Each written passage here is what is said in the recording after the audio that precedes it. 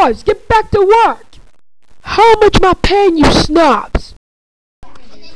Hey, you're affecting animals, mountains, the air quality, and water quality too. You should stop that right now. Mountaintop removal is when the tops of mountains are blown off for coal, which is a source of energy. The old mountain is then deposited into valleys.